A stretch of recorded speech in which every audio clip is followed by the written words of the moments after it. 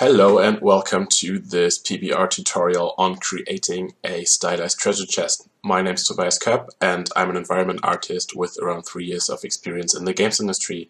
We're going to create a stylized treasure chest in this tutorial with all the steps including modeling in Maya, sculpting in Zbrush. We're going to dive a bit into retopology in 3D Code, and I'm also going to show you how I UV this piece in 3D Code.